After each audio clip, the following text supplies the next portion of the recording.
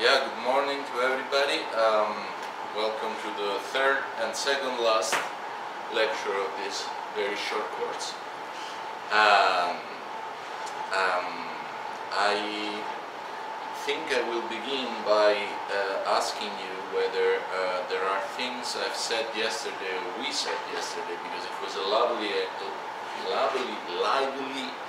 and interesting conversation we had about a few things. So let me first give you the opportunity to raise any issues or thoughts that you might have thought about after class that you want to clarify before we move on, which moving on in this case would be just to say a few things to finish up with Waldron's paper, and then move to this tricky business of whether democracy should be considered as a human right, which is the topic of today.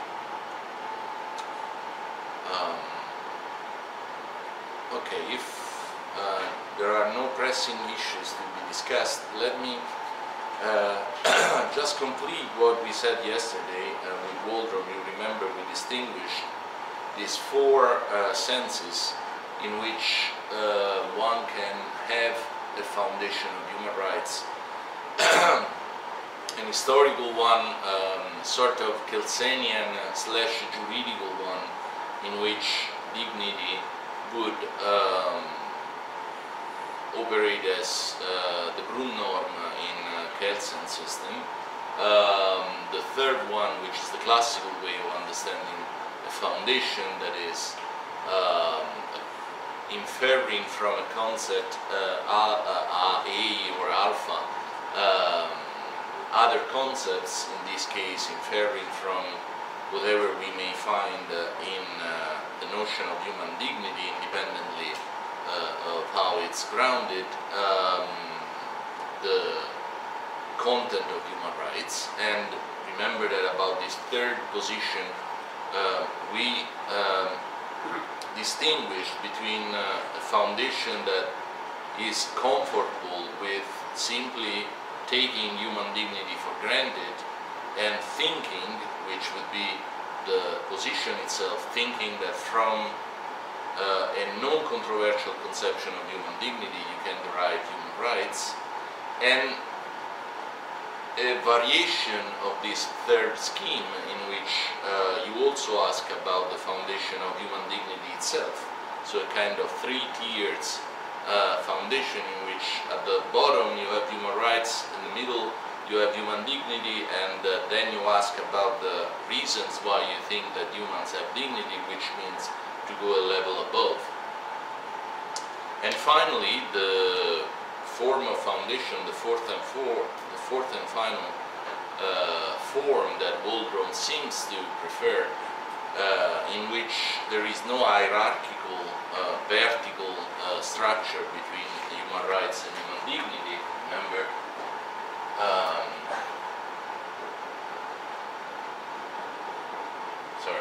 human dignity, right?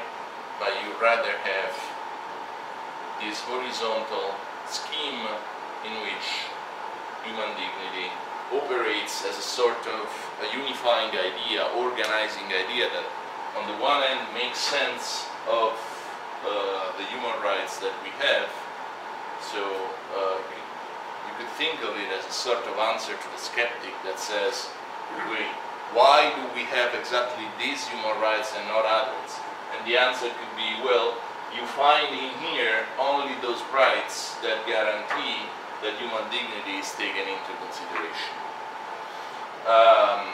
This would not be this scheme, because the existence of this right is not a consequence of the existence of human dignity, but it's rather the case that human dignity is what gives a coherence to the body of human rights that we have. It explains, among other things, why we have those rights and not other rights. Okay? And the other function that in this scheme, foundational scheme preferred by Waldron, remember, the other function would be this dialectic between the two concepts since both are a sort of a work in progress, that we can adjust one by knowing something more about the other. So you can imagine, a convincing new philosophical theory about human dignity that is going to impact on the kind of human rights that we have. That would be this arrow. You may think of an evolution of human rights generated by activism or by the insurgence of new needs and of a new consensus, world consensus on the necessity to move, who knows, to a fifth generation of human rights. At that point, the new rights that we find here might influence and change our conception of human dignity. Now, the last thing I want to say about Waldron has to do with his conception, which I confess don't understand very well, so perhaps you can help me,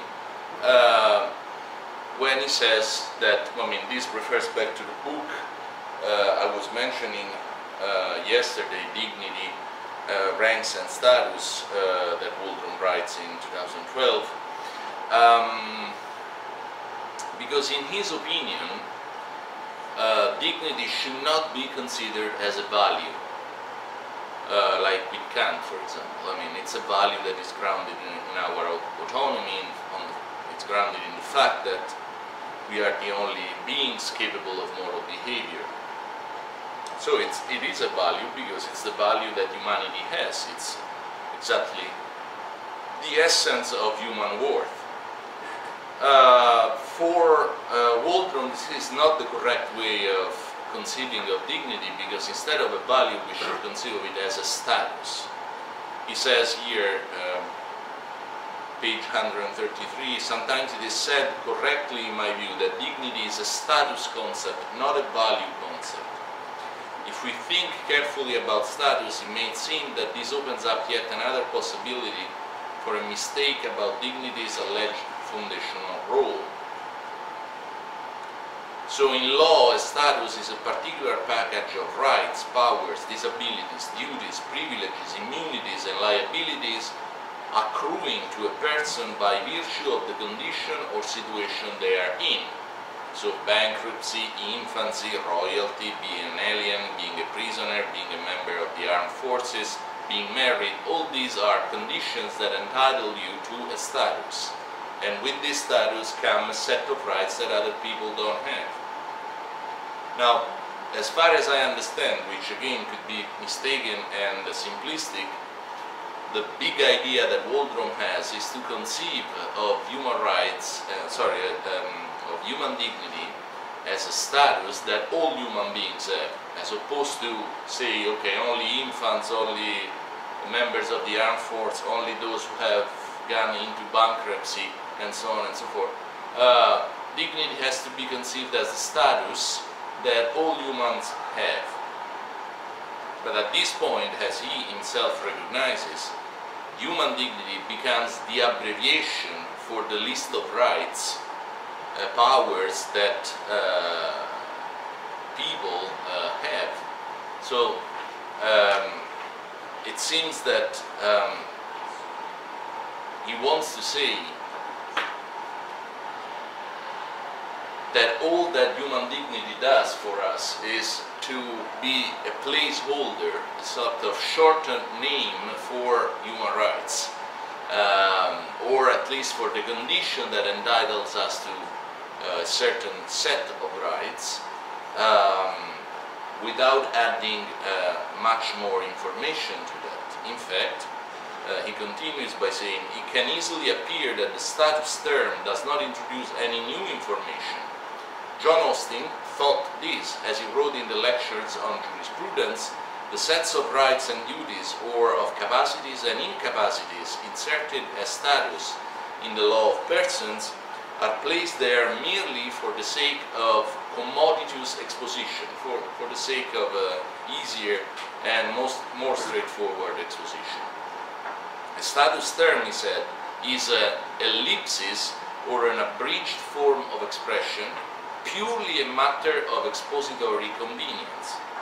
It is nothing but but an abbreviation, a device of legal exegetics. And then he continues, if all this is true, and if dignity is a status, then it would be a mistake, a sort of category mistake, to talk of dignity as the foundations of rights. So he denies that in a sense there is intellectual advantage in thinking of dignity as the foundation of human rights, because it's not a value, it's just a short name for the condition that entitles us to have human rights. Or perhaps even more clearly, it's a short name for human rights themselves. We may say, instead of thinking of dignity as the foundation of human rights, the vertical model that you have up there, we may say that dignity is a status that comprises a given set of rights. The old notion of dignitas was like this. The dignitas of a noble man, yes, was a different status from the dignitas of a priest, and the difference consisted simply in the detail of the rights associated, respectively, with the status of nobility and the status of being in holy orders. So what is the difference between the dignitas of a priest and the dignitas of a nobleman in European Middle Age? According to Waldron, is simply the difference in rights that priests and noblemen enjoy.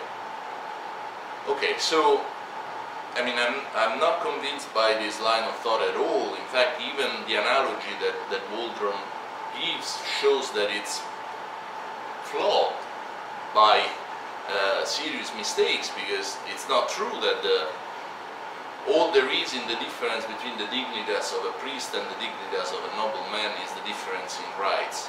I mean, the dignitas, even in those cases, even in the example that he gives, points to a different condition that the priest has and that the nobleman has, points to the ground that entitles the nobleman to a certain set of rights, as opposed to the rights that the priest is entitled to in virtue of a different ground that the name dignitas refers to. So,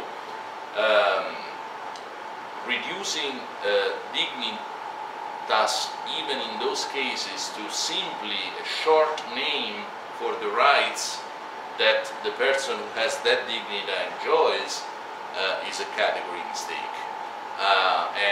Of course, this is also true, in my opinion, when we talk about the relation between human dignity and human rights. Human dignity is not just a placeholder or a short name for human rights. It points to the ground quite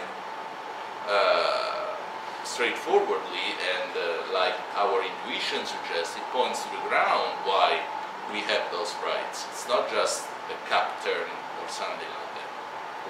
Okay, so that's all I wanted to say about, of course, then he talks about a little bit the grounds of dignity. He says that there are many different grounds of dignities, and that there is no way to find consensus or unanimity about the grounds of this concept. Okay, so unless you want to comment something on it, unless you want me to say that I am too harsh to Waldron, I'm too quick, too simplistic, or whatever you may think of it, I would move to today's topic. Okay, well then, let's go on. The topic that we have today is the relation between human right and democracy. And as I've already mentioned repeatedly in the first two lectures, there is a fairly interesting debate in the last 20 years on whether we should conceive of democracy as a human rights. The sort of antecedent to the present debate is again the sketchy theory that John Rawls gives us of human rights in the law of peoples. As I told you, devotes a couple of pages to human rights, nothing more than that, in that book, in which basically he tells us that human rights should be conceived according to the political interpretation. They are nothing but those things that limit national sovereignty, remember.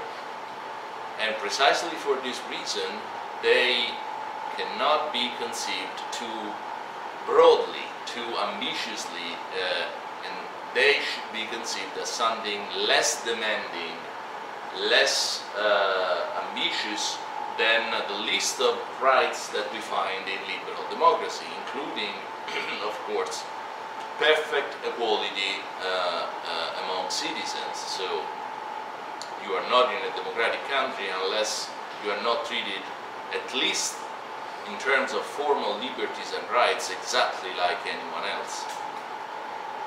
If there is a group of citizens that enjoys some rights less than you, not because, I don't know, you committed a crime or just, you know, as a default position. Women enjoying less rights than men, blacks enjoying less rights than white, and so on and so forth. Of course, we would not conceive that as a democracy. Now, Rawls' point is that we have to be a little bit tolerant with some discriminations that may occur in countries, and in order to be tolerant with discrimination, for example, in assigning not to everybody exactly the same political rights, like in his famous Decent Peoples, that, as you know, have a hierarchical form of consultation, but do not concede to each citizen the same power to shape the political decisions that are made in that country. Since we want to be tolerant to this, you know, kind of soft form of discriminations, we should be careful not to include in the list of human rights democracy, because at that point, if we did include democracy, we would be forced to say that the national sovereignty of those countries with some discrimination here and there could be in danger.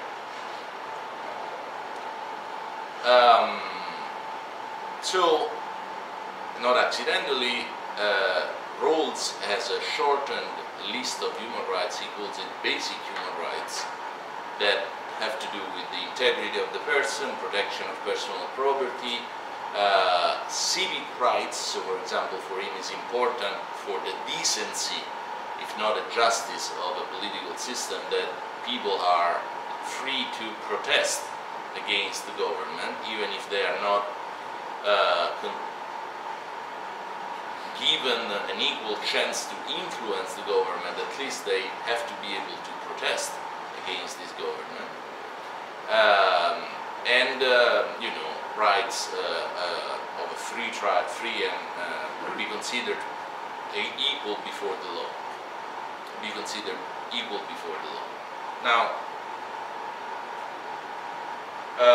this intuition, I told you a couple of pages in the Law of Peoples, which was very influential because it's really the birth of the political interpretation of human rights, if you want. It's the starting point of the political interpretation. Was further developed by Joshua Cohen, who is one of the students of John Rawls. As you know, in those years, Rawls had pretty good students: Thomas Pogge, Joshua Cohen, Honora O'Neill. It's a preceding generation. Thomas Hill and other influential philosophers.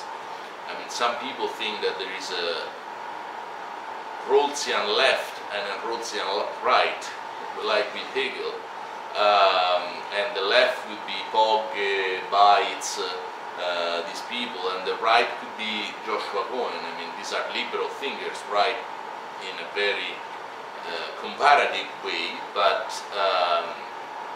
I mean, Pogge is a cosmopolitan, Joshua Cohen is not, pretty much like Rawls was not a cosmopolitan thinker, as you know. Anyway, besides this left and right, we focus a little bit on Joshua Cohen here because he develops this intuition, this sketchy theory that we find in the law of peoples. And development is, to begin with, to spell out the first consequence that follows from the approach that holds stakes, and has to do with the idea that democracy should not be considered as a human right, for the reason that I've given you, and for extra reasons that Cohen spells out, and that I want to summarize in the first part of the class, to move then to Cristiano's take on this. Okay, so what is the big idea behind this rejection of democracy as a human right? Well, I guess that the most fundamental reason has to do with the tension between these two values that I put down on the board: self-determination and democracy. Now let's see if someone can tell me why self-determination could be in tension with democracy. Self-determination, I'm giving you a hint, not of individuals, but of peoples. Why?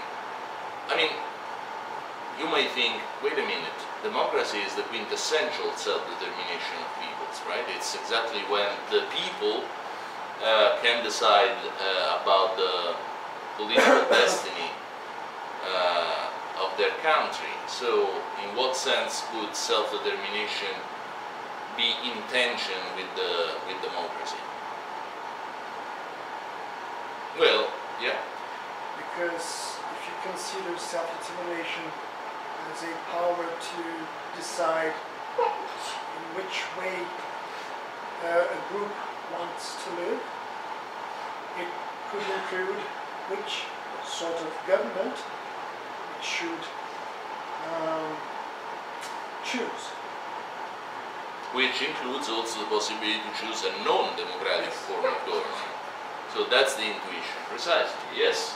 So, self-determination of the people seems to be a more basic right, because it at least opens up the possibility that the people decides not to be wanted, not to be ruled by a government that is chosen in a democratic form. This may sound at least a little bit abstract. In a sense it is abstract, we'll see that later on, but it is undeniable that at least at a logical level it is true that there is the chance that a people decides that democracy is not the best form of government. For a number of reasons. You may start with a merely instrumental conception of democracy, which would be democracy is as good as the goods that it brings. If it's, if experience tells us that democracy produces injustice, that democracy is, has an intrinsic tendency toward populism, that in the end it's a mere illusion that the people rules because it's just an elite of extremely wealthy people that control, the point of Occupy Wall Street and, what's happening in the Western world now with populism. I mean, at one point the people may say, democracy is only a good to the extent in which it produces good political outcomes. If we know that this is no longer the case, maybe it used to be the case, but if it's no longer the case, we should choose some different form of government. I mean, I told you about the Chinese case. My friend and colleague Daniel Bell, who lives, teaches in Beijing, wrote this book by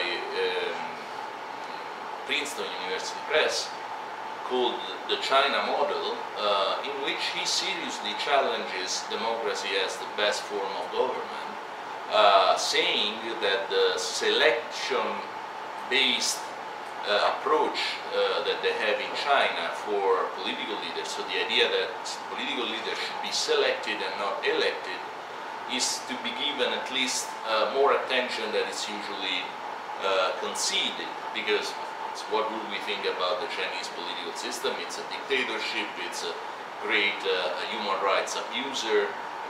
It's something that has to be overcome in time when they will understand that democracy is the only destiny and it's the best thing, and so on and so forth. I guess that's pretty much what we all think.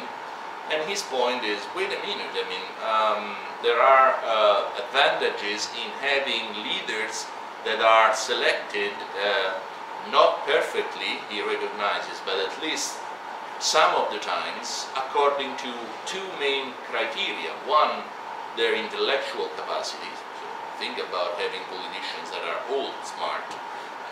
That would be already an achievement. And two, their moral record. So have they committed any crime in terms of stealing public money when they were administering a certain city? Have they shown an ability to use public money in the proper way without wasting, and so on and so forth? If they did at a certain level of government, that they are promoted at a higher level of government. And this is a fairly, established system of exams, of, like being promoted to a different position in the university. It's pretty much the same structure. And when you make it to the Politburo now, it's not the right name, but to the Central Committee of the Communist Party, you have gone through a series of selection that it's much worse than making it to being the Dean of Harvard. So, I'm not convinced completely. In fact, I replied publicly to Daniel Bell on this point, but I'm trying to say that there is room to conceive of the possibility that the people might not choose willingly a democratic form of government. If that is the case, says Cohen, then we have to decide whether we want to insert in the human rights that we have the value of self-determination or the value of democracy. Because if we put a human right to democracy, then we would be saying that we don't want to respect the choice of these putative people that wants to be ruled by a non-democratic form of government. So we would be saying, by including democracy in the list of human rights, that we are entitled and to a certain extent obliged to criticize these people for its non-democratic choice. Okay? And Cohen says this is counterintuitive. I mean, the value of self-determination is stronger. I mean, if a people decides that does not like democracy, who am I from outside of the people, international community, to say, no, you made the wrong choice. I'm going to tell you the way in which you should be ruled. So that's the intuition. Interestingly, I have to add, Cohen makes two further points to show that instead of democracy, we should include in the list of human rights what he calls a human right to membership. Now, when Rawls and Cohen and these political thinkers say that they do not want to include democracy in the list of human rights, that does not mean that anything goes. And if there is a dictatorship, a brutal dictatorship, that should not be a concern for human rights. No. Their point is that we have to find a middle ground between the absolute worst, North Korea, and, I don't know, you pick the best political system we have in this world today. Usually it's the Scandinavian countries, Denmark, I don't know, Germany, who knows, I mean, it depends. Okay, so there must be something in between, and the something in between for Rawls are the decent people. And the decent people are not brutal dictatorships, but are political systems, as I've already said, in which the famous basic human rights are respected. So, private property is respected. Nobody is shot by the police without, some serious reason. So, physical integrity. Everybody has the right to protest against the decision of the government. If you are before a court, you are treated as equal to anybody else.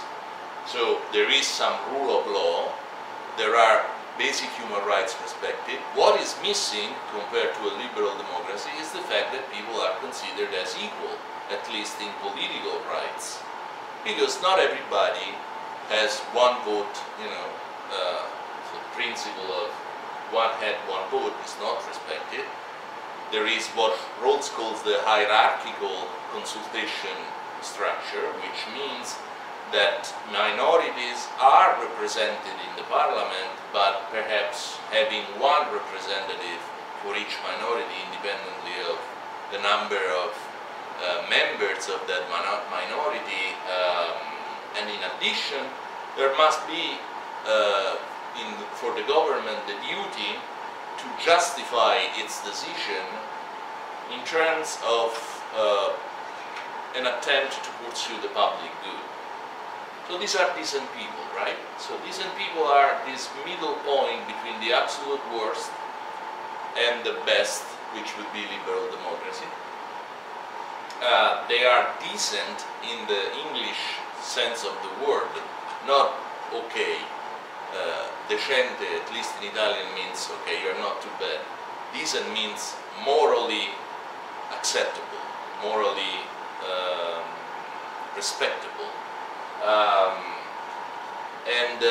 They are so because, in addition to respecting these basic human rights, they have a form of selection of the elite, of political leaders that is not democratic, but it's not arbitrary either, right? So that's why it's a consultation strategy. Okay, so Cohen says, before this kind of governments, we should be tolerant. To begin with, because we think our intuitions tell us that the value of self-determination is stronger than the value of democracy. Because it would be strange that from the outside we tell a self-determining people the way in which it should determine itself. The other reason that he gives has to do with political obligation. Okay, so self-determination is, in a sense, the first reason that he has. The second reason has to do with the notion of political obligation.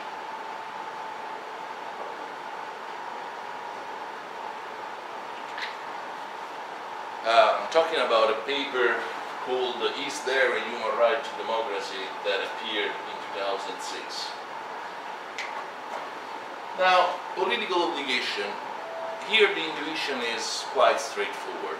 So imagine that,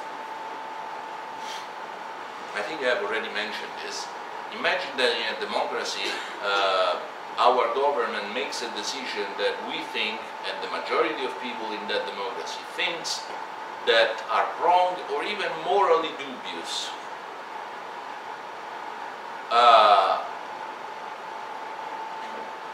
Do we have a right to disobey to our government simply because it passes a law or makes a decision that many people, and even most people at a certain point in time, believe that it's not correct and possibly morally wrong?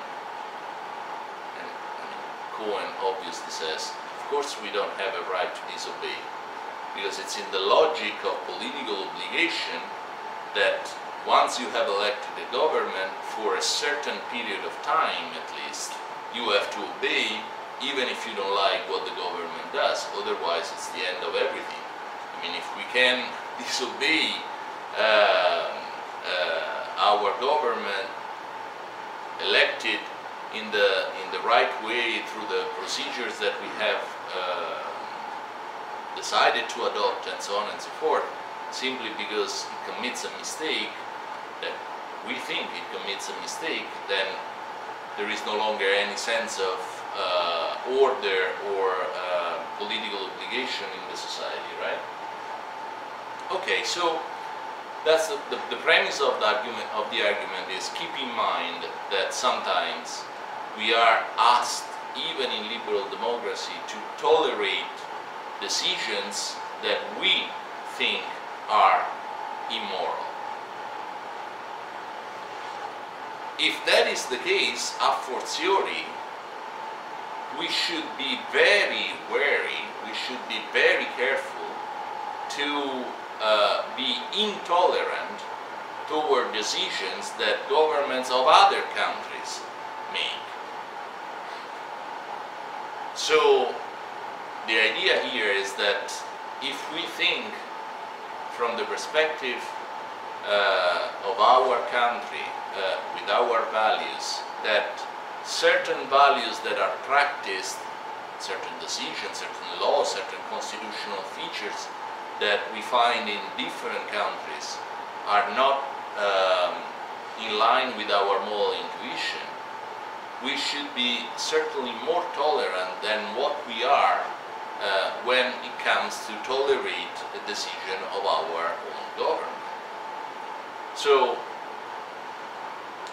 the point about political obligation is really a point about the necessity of tolerating injustice